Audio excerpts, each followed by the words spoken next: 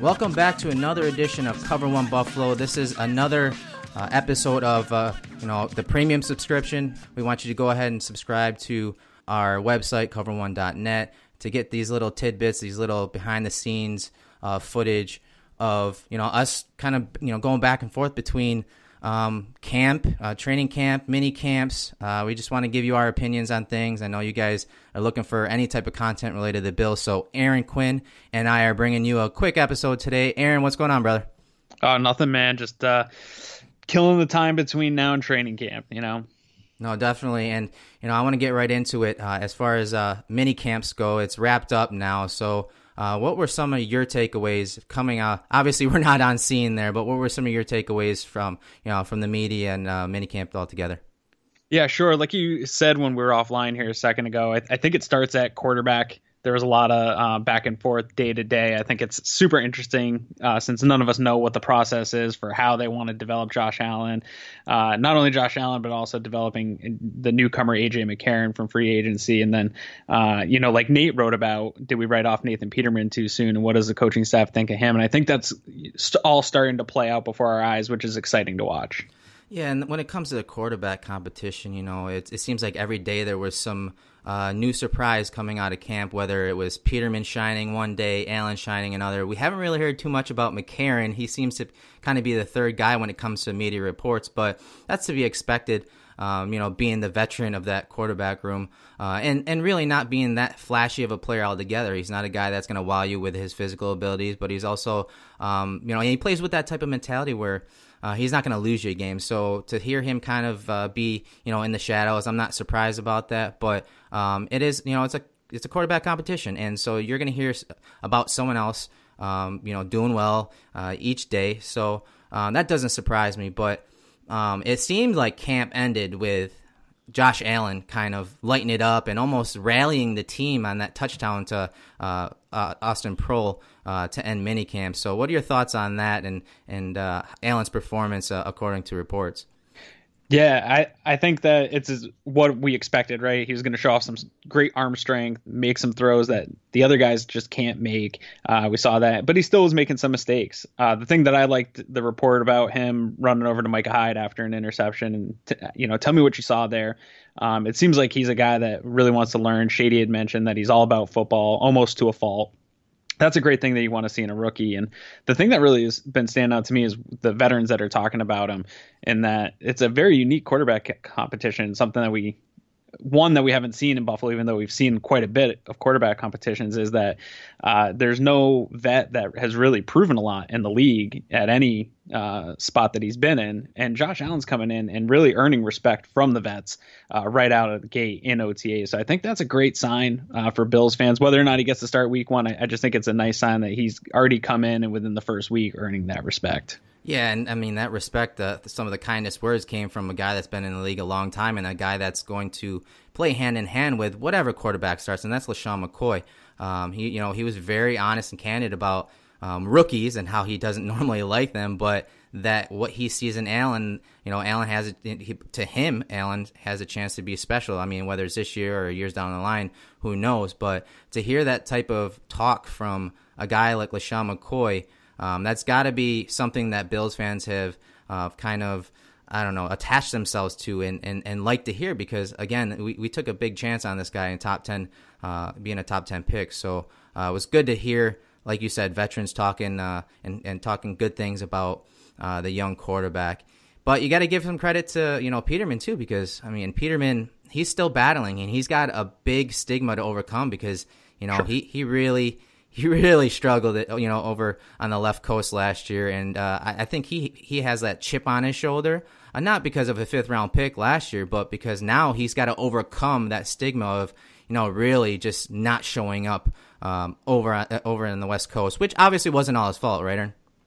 Yeah, no, it wasn't. Us as fans tend to just poke fun at that because it's an easy target, but definitely a lot to overcome. And I think McDermott talked about it quite a bit in the DNA. And, we laugh at all the things coach says because it's all coach speak or whatever, but there's clearly something to that because it doesn't seem to have affected him. He went, by all accounts, he went into the offseason and just worked really hard to continue to develop. And for a 5th-round pick, you can't expect a lot for him to come in right away. He is a developmental quarterback, so it is nice to see that the development's paying off and you're seeing that on the field early here in the OTA process. One thing I want to point out too for the premium members that are listening, and if this goes out to non-premium members at any point, is right now in the Slack channel, our friend Mike Crow just asked a question. We're not live, but he was asking a question. So that's another benefit here of joining the Cover One premium is you get in here and it pops up to all of us. So I'll address this question here while I got you here. Perfect, Eric. Yeah, he says, let's say at the end of camp, McCarron is number 3 on the depth chart. Do we roll with 3 quarterbacks or is he cut? What are your thoughts there, man? Ooh, that's a great question. And he usually has some really good questions in the selection, along with our other premium subscribers. I would still roll with 3. I mean, in this day and age, having that veteran in the locker room, even if he is number 3, that's probably would be his best role if he doesn't secure even the second spot because he's seen a lot, and he's seen it from the role of a backup. So if he isn't, say they don't dress him, he's in street clothes, he's the type of guy that you'd want holding that clipboard and being side by side with the offense coordinator and the QB coaches and those young QBs. So I don't think he'll be cut. If he did, I mean, I'm not going to be surprised either because, I mean, obviously this regime has a plan, and if there's anything that we have learned from day one of Sean McDermott and Brandon Beane is that they have a process, they have they want to develop, and they have a plan. So I think we can always fall back on that, Aaron. I know you and I both do more times than not trust the process, right? Yeah, and I think right now the process is to have 3. Whether or not, obviously, they're all on the game day roster is left to be unknown. But like you said, I've always been a fan of having a vet in that QB room, whether or not he's playing or suiting up. It's just nice for the players. I know people think, hey, these are all professionals, but sometimes there's guys that are scared to ask questions to the coach because they think it's a dumb question and the coach is going to get on them. I don't know if that's the case in the Buffalo QB room, but I think it's always nice to have veterans that the other players can talk to because it's just like any other job. It's easier to talk to your coworkers than it is your boss sometimes. Definitely. And, McDermott, before practice yesterday, had mentioned the wide receiver position and the battles that are going on. And I know that a lot of fans are still worried about the depth and still worried even about the top-end talent at the position. Obviously, the organization doesn't really feel that way, and we shouldn't be surprised based on where, Brandon Beane and McDermott came from over Carolina. I don't believe that they need, a top tier talent receiver. Would they like to have one? Absolutely. But I think the value of that position, they put it on the quarterback and developing that quarterback and having a quarterback that can obviously distribute the ball around, a la Cam Newton. But when we talk about the receivers here, who are some names that stood out to you so far in Phase 1 and Phase 2 of this offseason? Yeah, I think the thing that I saw that really was interesting to me is some of the reports of Benjamin looking healthy and looking a little bit leaner. And I think that fans are really sleeping on him, which is weird to me because he is the number 1 receiver on this depth chart here. Obviously, he's had a couple down years, but it's been plagued with injuries. If he can stay healthy and stay lean, I think he can get back to being a really good receiver. A lot of it's going to depend on the quarterback play. But that one really stood out to me. I mean, that could be a huge boost for this Bills receiving core if he can get back to anywhere where he was in his, first 2 years. Yeah, and a lot of fans are worried about, that number 1 wide receiver spot. And obviously, Benjamin has probably the most talent and is probably the biggest threat in that, that meeting room. But I do believe that the slot position is really where this offense is going to be run through. You're going to have your tight end and Charles Clay in that slot position. And I think, the reports of Jeremy Curley just being that steady, savvy veteran from that position, I think he's pretty much locked down in that position. But other guys that have stood out, not just in the slot position to me, have been Robert Foster, the Alabama wide receiver. With his speed, with his skill set, with his knowledge of this scheme, all of the reports coming out of camp, that he's done really well and looked really good and has had a lot of snaps with the first and second teams is not surprising to me, but I do think it is something to keep an eye on because besides him, I mean, the Bills don't really have that deep threat. That they don't really have that guy that can win or separate with his physical abilities, a la speed, his agility, being able to separate with his physical skills. So I think Foster's one of those guys. He's maybe a little on the lean side.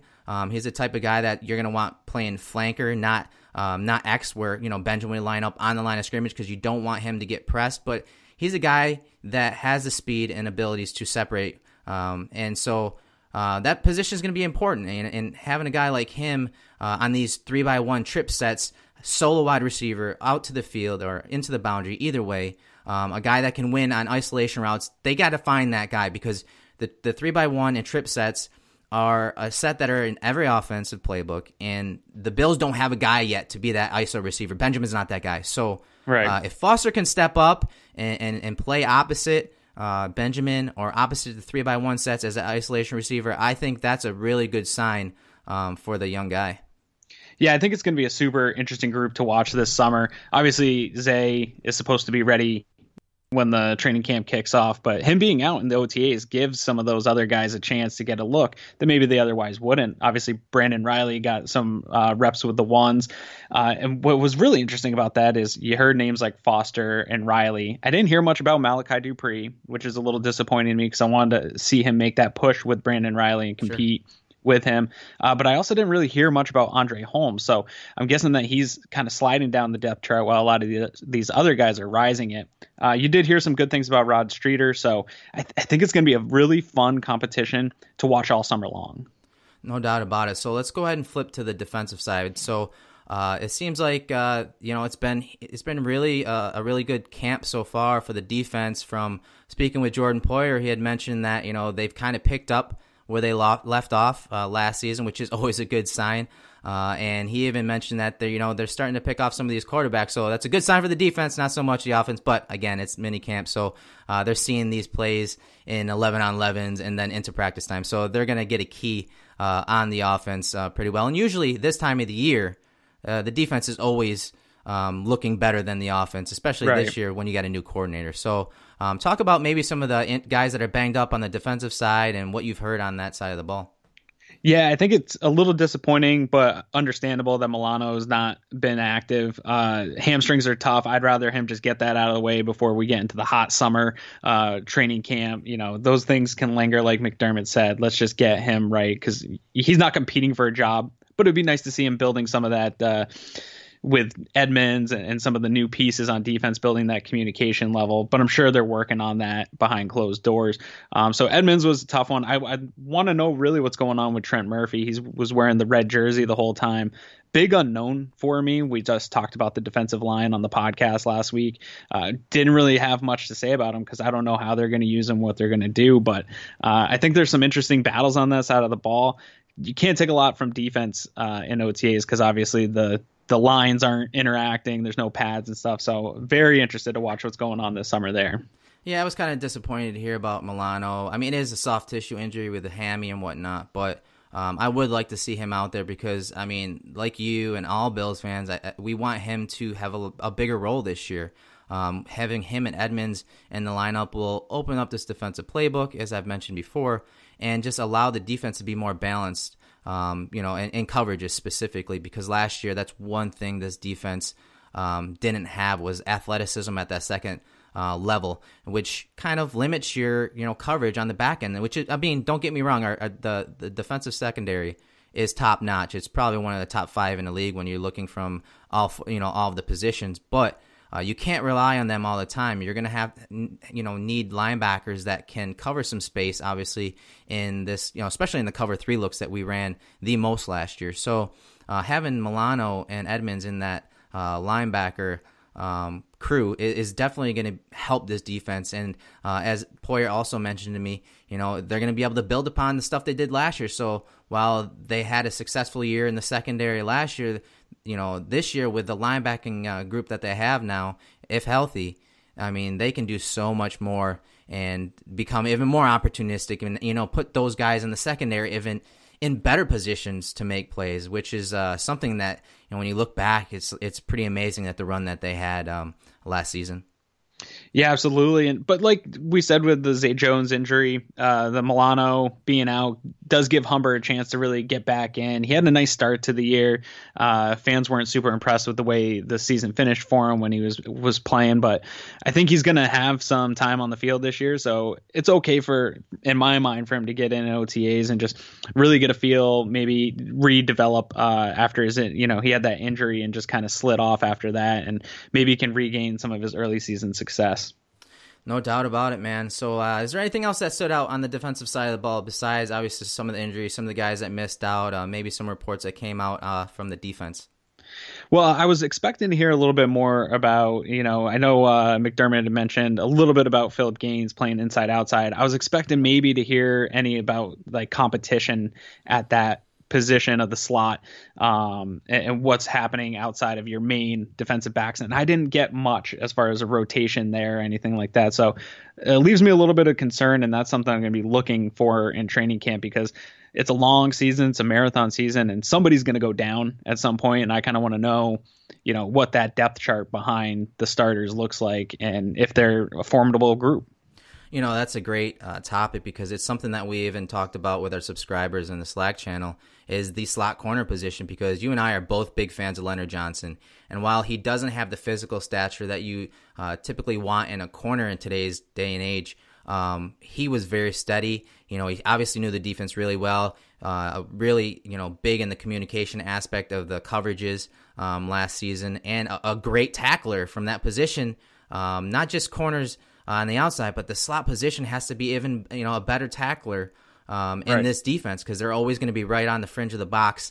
And so, this is the one position, the one role that I am tremendously worried about, because it's obviously in our division. When you think about the Patriots and what they do from the slot position, when you think about what the Dolphins are going to be doing with the slot position with Danny Amendola now, a lot of these teams are going to start attacking us from that slot position. And as we talked about in the Slack channel, the Bills were a heavy zone last year, and they're going to have to, they're going to want to balance it out a little bit more to disguise and confuse quarterbacks. Because if you're going to just play zone against, top 10, top 15 quarterbacks, they're going to eat you apart. So Philip Gaines is a guy who struggled in coverage last year, and I'm not talking just giving up 10-yard here or there. He was giving up chunks last year. And big plays. And that's something that the Bills were number one at last year, is defending the deep ball, defending explosive plays.